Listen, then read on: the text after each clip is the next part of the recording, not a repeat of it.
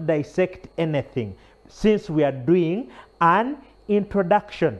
Next time we shall be dissecting and clearly viewing those parts. Okay, so let us master the basics. Now I'm using a rough sketch of a fish to show you those different positions. Okay, but remember, a fish is not one of the specimens you will dissect. We said it will either be a rat. If not a rat, it is a toad. If not a toad, then automatically it will be a cockroach. So one of the three.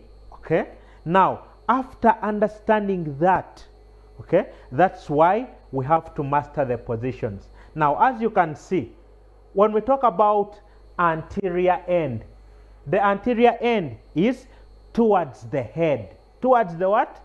The head. So when we talk about anterior, we mean towards the head end. Towards the head end. So meaning that if your question told you place the specimen with the anterior end facing you, you turn the specimen and make sure that it is the head of the specimen that is facing you. There you'll have placed the specimen in the proper position.